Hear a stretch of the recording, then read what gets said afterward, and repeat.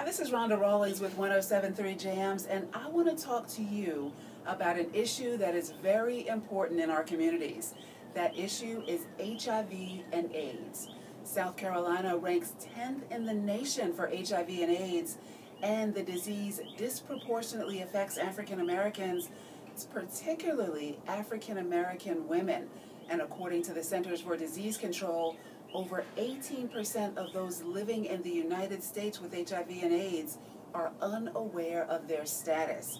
I want to encourage you, please get tested. Know your status. As a mother, I know that my health is not only important to me, but important to my family as well. I want to encourage you to get tested, know your status. Life is a gift. So once more, please get tested. I cannot say that more than enough. To find out more about HIV and AIDS and to schedule a free and confidential test, log on to aidupstate.org. And remember, life is a gift. Don't take it for granted. Test, live, and give.